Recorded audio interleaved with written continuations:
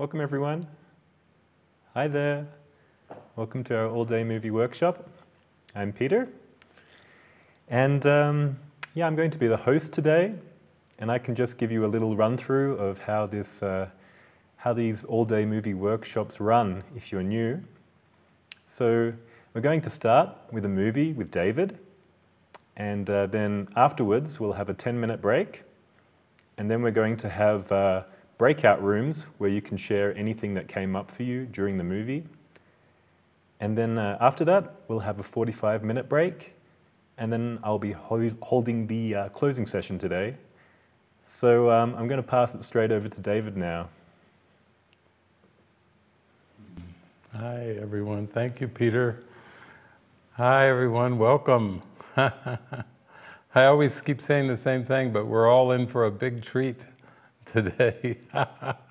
Because we are. We really are. It's going to be a very miraculous day, and I'm sure as we go through it, you're just going to feel your heart opening, and you feel your faith expanding, and you'll feel the strength of God growing stronger inside of you. And that is always a good thing. Why? Because God is our goal. We just have one goal, and it's God. And the beauty of this is we can use so many different movies to reach our goal. We could end up calling this Movies for God, because we just want to experience our Creator, really. You know, that's all that we really want. So we have gathered here today. Sounds like the beginning of a wedding ceremony. Dearly beloved, we have gathered here today to open up to the presence of God's love. And we have over 60 people from around the world here going through this beautiful experience today. And we have some new people. I think we have a new person from the United States is with us, Michael, and we have a new person from Austria joining us, a new person, a Course in Miracles teacher from Iceland that Svava met, that's joining us today, and Eva from Spain joining us. So we have 4 new people joining in our group, our happy group of movie watchers. And we have amazing poll themes. That's what we cue our movie workshops about. We just put out polls on Tribe and on Facebook, and we collect the votes to see what it is that you really want to experience. And then we join in prayer to receive the movie that will be the best way of experiencing those themes as living experience in your heart, not just some theological thing or not something that's on your wish list, but now. Experience it now, right now. This is the point of power, the point of experience. So this week, the themes that you voted on, the number 1 theme was releasing judgment through joining. That's exciting, releasing judgment through joining. Because many people tell me, I'm just a habitual, addictive judger, and I don't know how to stop. And our first theme is through joining our minds, through joining in the same purpose. Through joining in forgiveness, we are shown how we can release this egoic pattern of judgment that clouds our mind and come into the blazing light of truth. The second theme, only 1 vote behind, was moving through darkness by standing in faith. That is a beautiful invitation for us to stand in faith, to expand our faith in what is unseen to us. It's in our hearts, but it's not with the 5 senses. We need to learn to live the love in our heart without relying on the five senses, because the ego made the world and the ego made the five senses. Truth is one. Truth isn't five. You know, if anybody tries to tell you, I'm going to tell you now about the fivefold truth, say, no. Truth is one. There's only one love, one light, one source, one God, and one experience of heaven. There's not multiple heavens. You don't go through 5 gates, and you don't go into 5 experiences. You go into love. Love is one. And so we need faith, though, to go into the oneness, because our experiences in this world have blocked us from the light. They've blinded us from the truth. I was listening, Jesus was telling me yesterday, he was saying, not one thing in this world is true. Not one thing in this world is true. Oh, okay, that's why you say it's a world of illusions, because not one thing is true. A lot of times, among our 7 billion human beings, there's always these discussions about belief. Well, I believe this. Well, I believe this. Well, I believe that. Well, I believe this. And Jesus is saying, just don't forget, not one thing the world believes is true. Not even one. Not one thing the world believes is true. That fits in with lesson number 1, nothing I see means anything. That's probably why nothing I see means anything, because not one thing the world believes is true. So we're going for a huge experience, and we need a lot of faith. We need faith in the Holy Spirit to take us there, and that's what we're going to do today. The third theme with 59 votes was taking correction without defense. Oh, isn't that delicious? Taking correction without defense. Wouldn't you love it if you could just be so open to correction that you didn't have a defensive reaction when anybody was speaking to you? When mom was pointing her finger at you, you could just smile, a big broad smile, and take the correction from the Holy Spirit within without any defense whatsoever, with no shoulds, no buts, no however. You just notice how you're in a discussion and something wants to come up in you and say, however, or but. No ifs, ands, or buts. Taking correction without defense. How lovely that is phrased. I like that, taking correction without defense. We could be a mantra, taking correction without defense. Happy day, happy day. I like that, taking correction without defense.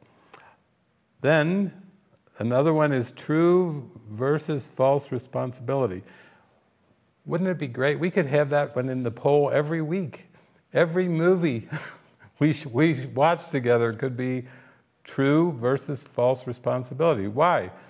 Because when we take responsibility for the world, for the roles of the world, which the ego invented, for the situations of the world, which the ego invented, we are taking false responsibility. And what does Jesus tell us in A Course in Miracles? Jesus tells us you are not responsible for the error, you are responsible for accepting the correction of the error. Isn't that wise? I probably could listen to that 100 times a day, a reminder. You are not responsible for the error, you are responsible for accepting the correction. And that correction is in this moment. So we don't have to put it off onto time and think, when will I accept the correction in the future? Jesus says, never. Or, did I accept the correction in the past? No, you did not. But right now is our fresh opportunity. We always have a fresh opportunity for the miracle. Always a fresh opportunity to accept the correction. And the correction is just innocence. It's not some kind of theoretical or theological precept. It's innocence. That's all we're responsible for, is accepting our innocence. And what a great movie we have today for accepting innocence in the face of all of the ego's games and attacks and accusations, to be able to stand strong in innocence and feel the glory of happiness in the face of anything that the ego can throw at us. And then the last one is facing the fear of failure, letting people down. Has anybody ever faced the fear of failure and letting people down? Wow, I think there's a little guilt in the mind if we're afraid of letting people down. Or maybe we even feel like we let ourselves down. I'm not just talking about the body self, maybe we have an ontological guilt. How could I be so stupid to buy this belief in separation when I had heaven given to me by my Creator? How could I be so dumb to choose to separate from my source? You know, Jesus is like, well, don't get too hard on yourself. It really never happened. However, I want you to accept the correction that I'm giving you, that it never happened. You never had the power to separate from the Creator. You never could separate from the Creator. It's impossible to be apart from the Creator. So I think today will give us a great movie. What is our movie? Some of you have seen the posters already on the internet. That's right, it's Sully. We're going to all watch Sully today. That's a nickname for an airline pilot, a captain. His actual name is Captain Chesney. And that's a nice name too, Captain Chesney. But we like to call people by their nicknames. We sometimes do that. We have nicknames sometimes for our pets. We have nicknames for each other. They're affectionate, playful names. And so Sully is the nickname that Captain Chesney has. And his co-pilot, Jeff, calls him Sully. I think all the flight attendants call him Sully. So we're going to call him Sully too, because it's affectionate, playful name, Sully. It's not a common name, but it's chosen for this movie. It's the title of the movie. Who made this movie?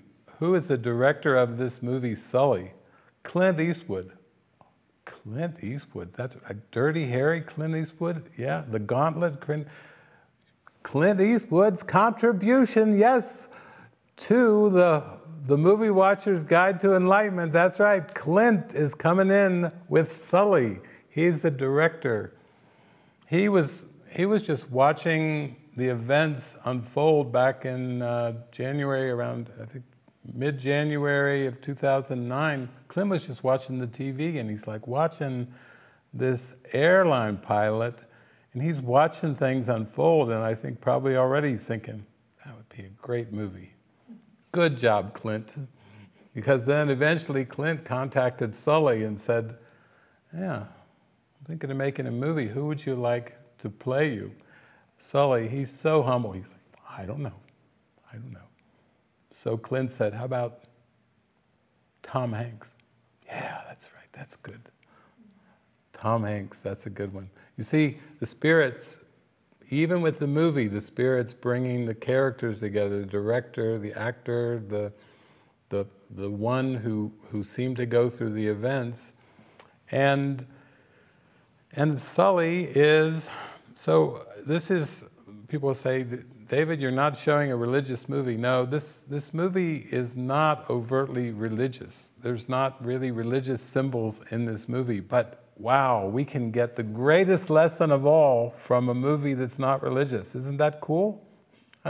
It's not really, it's not even spiritual overtly. It's not talking about auras or different things, but Jesus loves to use movies about events that happened in the world to show and teach the direction toward the kingdom of heaven. And so when I was looking at the themes for this week, I went through the themes and I started to look at some different movies. This one jumped out again, just jumped out like, wow, this is perfect for our themes for this week. This is so helpful.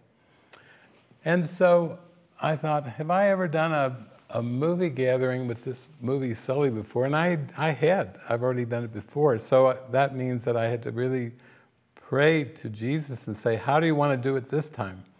What do you want to use this movie for today to help us reach these amazing themes? And basically, Jesus was telling me, he said, well, I want you to go to the course and I want you to look up a word, and that will be our starting point. So I said, well, what's the word you want me to look up in A Course in Miracles? And Jesus said, the word is emergencies. Look up emergencies in A Course in Miracles. Because this movie is about a flight, a passenger flight on a big airliner, US airliner, and this would qualify as an emergency. So what does Jesus have to say in the Course in Miracle about emergencies? Well, he puts it in quotes, so he doesn't really believe in emergencies, but he's playing with this, because he knows that we as a human being do believe in emergencies. And if your plane is going down, some of you, I don't know, any of you flown, but when your plane is going down, and it's going down toward the earth, and it's not going down toward a runway, it's going down toward something else, then for many people, that's an emergency. That's not something that you plan for. Even when you're in a plane and you're getting ready to take off, and they give you their spiel, in the case of emergency water landing, find the life preserver under your seat, and then they pull it out and make sure you blow on it. They give you the whole deal. But in the case of a rare water landing, it's pretty rare. It's very rare. I mean, I've been flying for I don't know how many years, and I've not had a water landing. I've not gone down into the river or an ocean. I've landed hundreds and hundreds of airports all over the world, but I have not landed on water. And I'm not in a pontoon boat either with the things. I'm talking a big airliner, one of the big jets, jumbo jets, and going into the drink, going splash. Now, so I checked with Jesus. He said, yeah, just start by looking up emergencies. So the first thing that I found was that he was saying that the final stage in the development of trust is where he mentions emergencies. This is paragraph 8 in the section when he's describing the development of trust and the stages you go through towards enlightenment. And so he is referring to this, he's basically saying, finally there is a period of achievement. It is here that learning is consolidated. So he's describing the state of mind that is our destiny, that we will reach. All of us will reach it. And learning is consolidated. In other words, we're finally getting the goal of forgiveness. We're finally experiencing the goal of forgiveness. And he says, now what was seen as merely shadows before becomes solid gains to be counted on in all emergencies. That's what this is for. That's why we're practicing mind training. We're practicing so when the emergency comes, in quotes, emergency, we're ready. We've got the whole of the Holy Spirit with us when this emergency arises. And he says, count it on in all emergencies as well as tranquil times. Isn't that fantastic? Wow, what a state of mind. It's just as good for the emergencies as it is for the tranquil times. It's the same thing. It's the same state of mind for everything. It's just a unified state of awareness, of mind. So I was very excited about that. And then I asked Jesus, okay, so you want to use this movie to teach us how to be calm during perceived emergencies. He said, yeah, exactly. That's what this movie's for. Because that's what Sully is. This is a pilot, an airline pilot, who at the time of this event, which happened in 2009, in January 2009, in New York City, at the time of this event, Sully was an experienced pilot. I don't know, if I'm on a plane and my plane's going down in the drink, I want Sully. I pick Sully as my captain, my pilot. I want a guy with 40 years of experience taking this plane down into the drink. I want somebody who's calm in that cockpit. I want somebody who's confident in that cockpit. I want somebody who can act spontaneously with grace in the cockpit. And I'm sure you would too.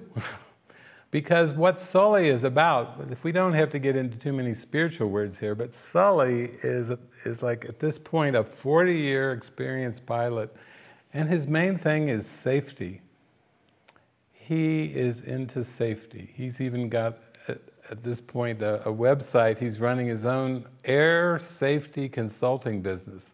That's who I want piloting my plane if I'm going in the drink.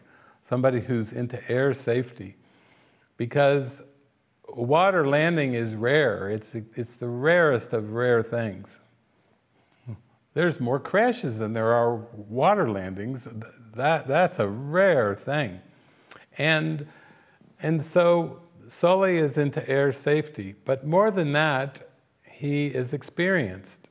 And I don't know about you, but even on the spiritual journey, I actually want to learn from those that are experienced. That's why I think Jesus is a really good teacher, because he's so experienced. He's done it already, so that is what I want in a teacher. I want a teacher who's already done whatever needs to be done. Jesus did it. He's done it. Is he experienced? Yes. Beyond years, beyond the count of years, Jesus is experienced. And Sully is a very experienced pilot, so he's going to be the main character of the movie named after him. And also, we could say that, let's just give some context. Okay, 2009, January 2009, New York City, what do I think of when I think of airplanes, New York City?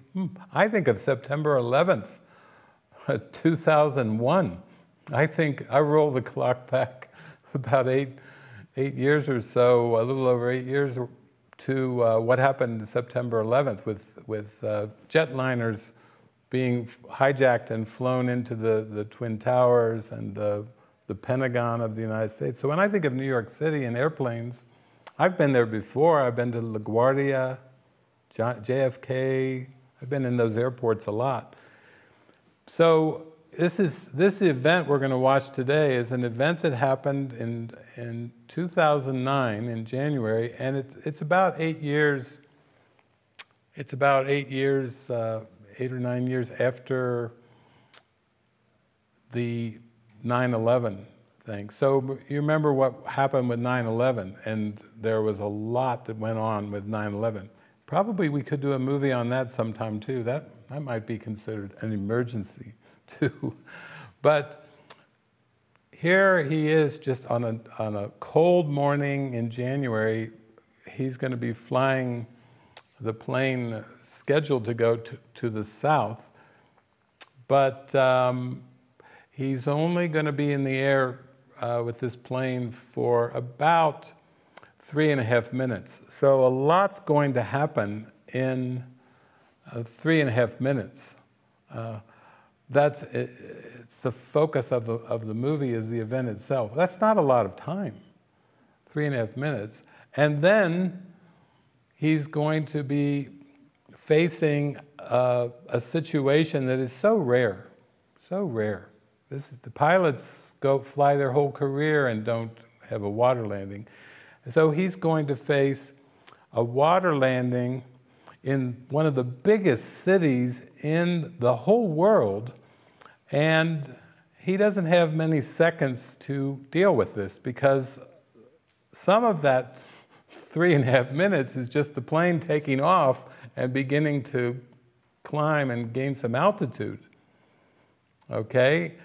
That's the beginning of the takeoff, and that's a bulk of the time of his 3.5 minutes are taking off on a cold winter morning in New York City. And then, this is a big aircraft. In fact, something is going to happen when this plane is just taking off that is so rare that this is the only time it's happened in human history to a plane this big, over a city this big, at an altitude this low. This is one of those rare once-in-history moments when birds fly into both engines, the only two engines of the aircraft, at the same time. And both engines are taken out. So, what do we got? We have a big airline over one of the biggest cities in the world, and birds have hit the engines. And just put yourself in Sully's shoes for a moment. It's the first time and the only time in history that anything like this has happened. And with such a big aircraft over the big city and at such a low altitude. And all he has to face is that he basically is in a glider now, a big glider, over one of the largest cities in the world, with buildings, lots of people, buildings underneath him. And all he has to do is face it calmly with the Holy Spirit and follow his intuition. Now, why are we showing this movie is because that's exactly what we need. That's exactly what all human beings need, is to learn how to follow their intuition. And even though Sully is not known as a guru, he's not known as a spiritual teacher or a minister or a counselor, he's an airline pilot, but he's got a prayer in his heart. I think every time he takes off with the passenger crew from every airport, I think for 40 years, however he's been flying, I think the prayer in Sully's heart is for safety. And not just his safety, but the safety of all the passengers that are on his aircraft, and for all the people in the airport, and for all the people that he flies over. You have to start to take on a prayer for everyone. Not a prayer just for you personally, but a prayer for those around you. A prayer for everyone on the planet. I would say actually a prayer for everyone who's ever lived. Why not? Let's just use all of history. Prayer for everyone in all of history, and why not include the extraterrestrials, the aliens? Let's pray for the aliens. Why should we exclude anyone in our prayer? That's what I like about Sully. He has got a prayer in his heart for safety of everyone.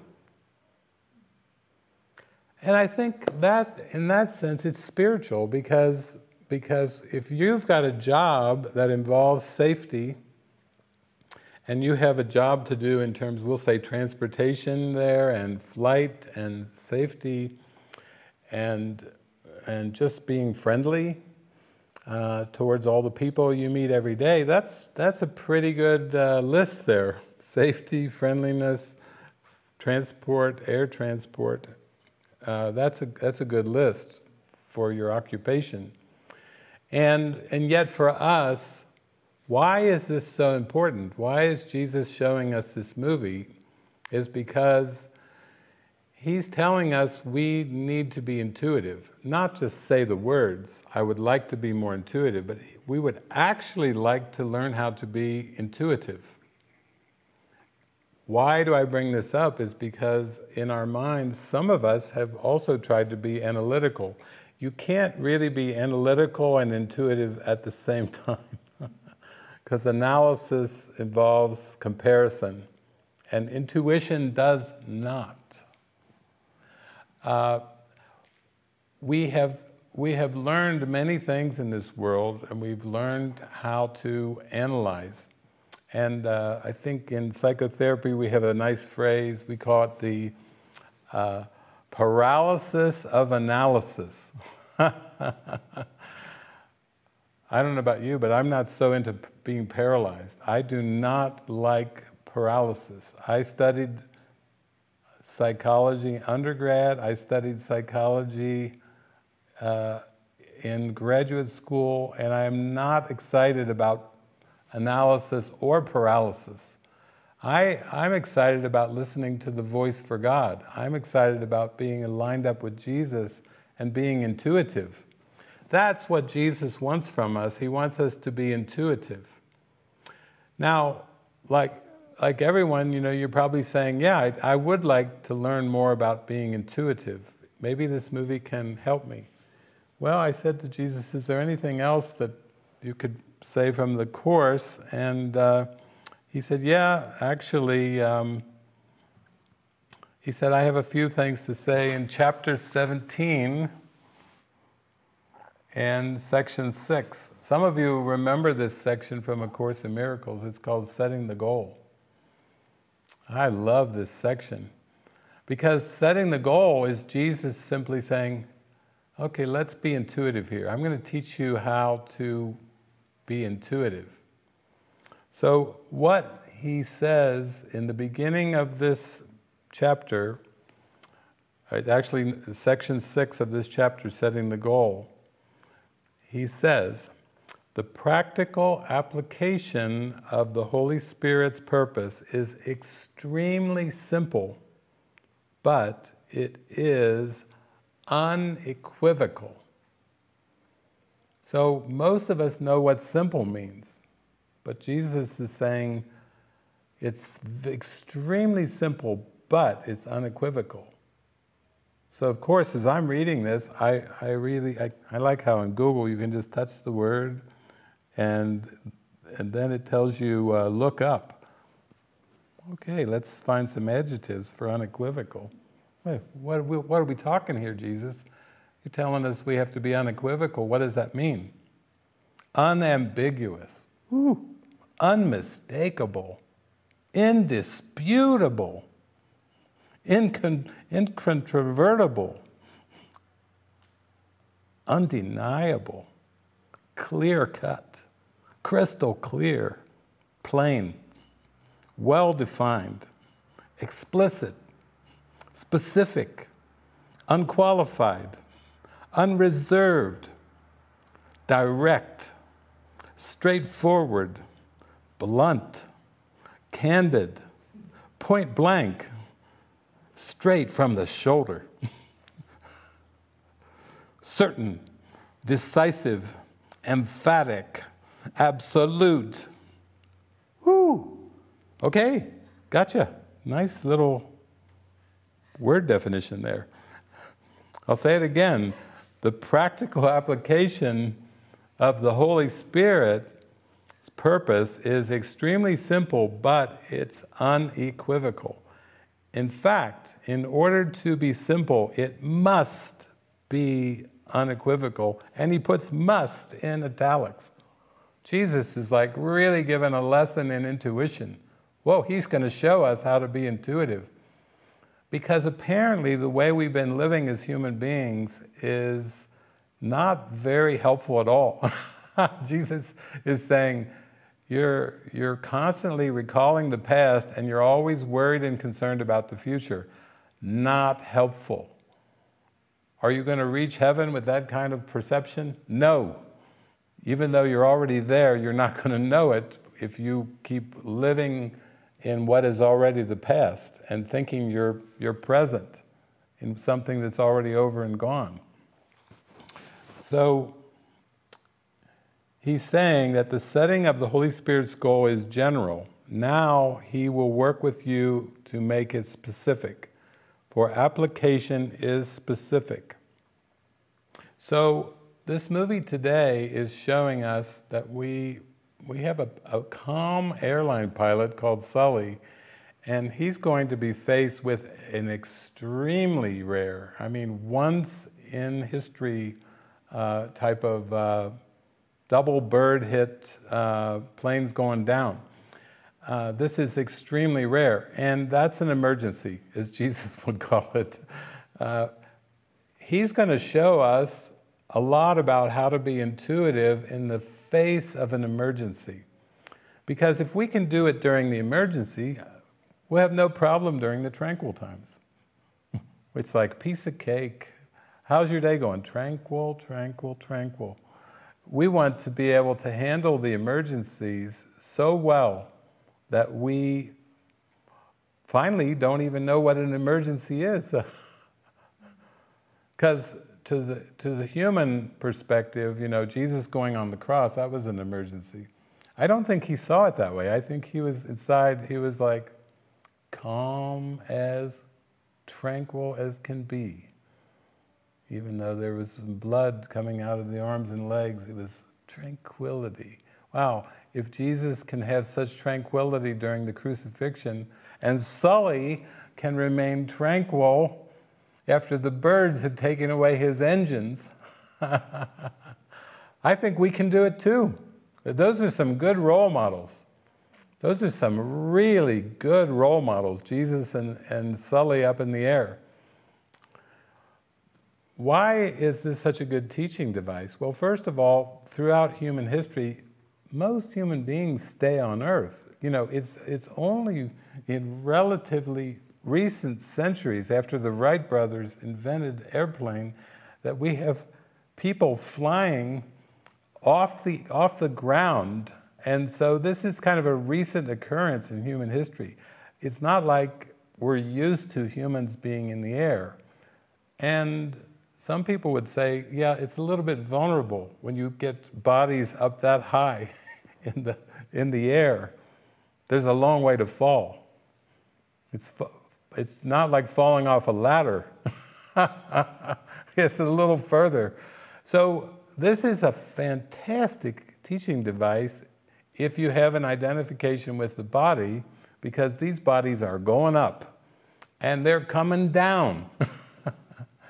And they're coming down in a place where usually the bodies don't come down into rivers. That's not exactly an intended destination. And even the passengers going on this, they're very happy, and they're not thinking about coming down in this way. But they've got a good captain. They've got a captain that's concerned about safety, and a captain who can remain calm in the face of the most surprising emergency that you could imagine. So Jesus goes on to say that in any situation in which you are uncertain, the first thing to consider, very simply, is what do I want to come of this? What is it for? For Sully, it's safety.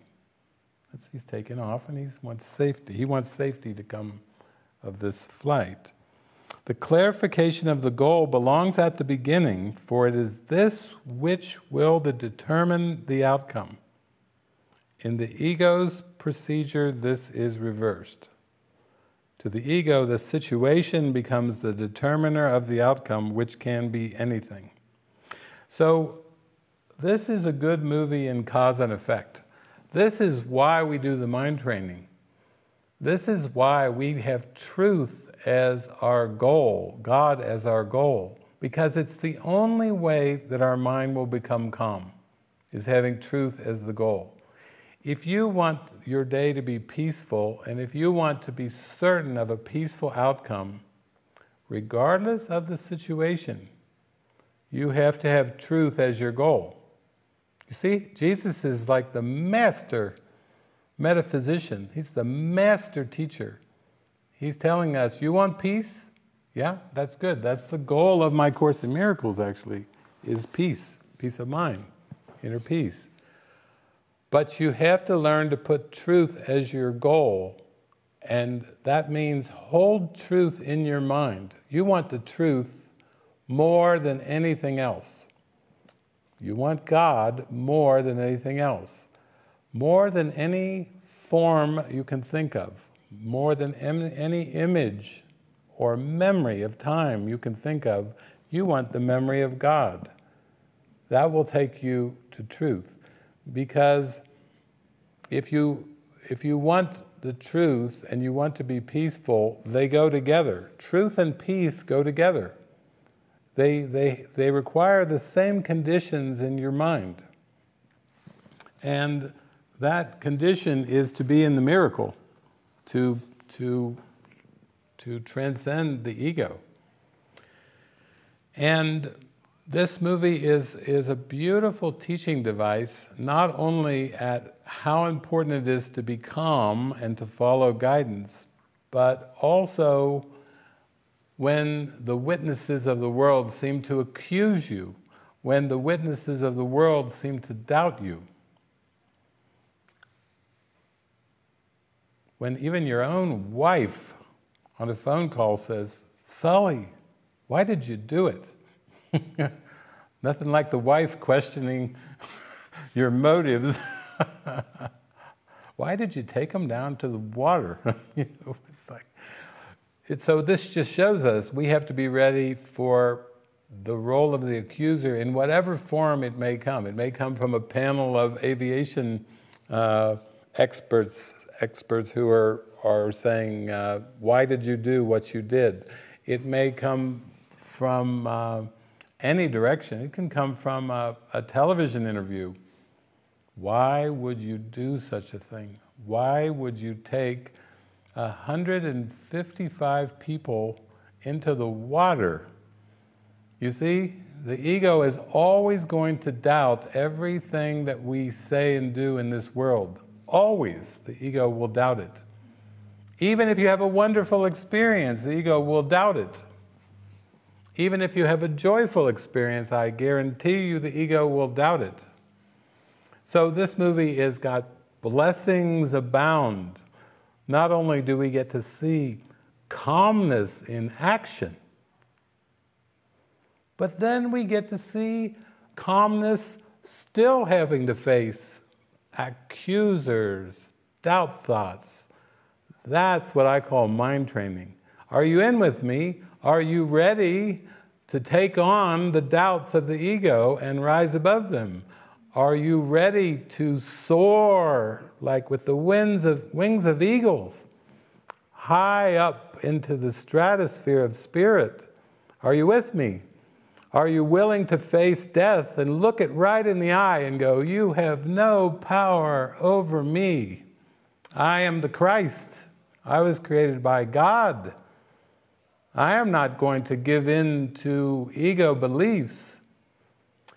And we need examples, we need models. On Thanksgiving, I did a talk over at La Casa de Milagros, and it was beautiful questions that came there. And I said, yeah, we need two things to really experience who we are. We need opportunities, and we need role models. Oh, wow. You give us some opportunities and you give us role models, and whew, no stopping us. We are going back into the light of heaven.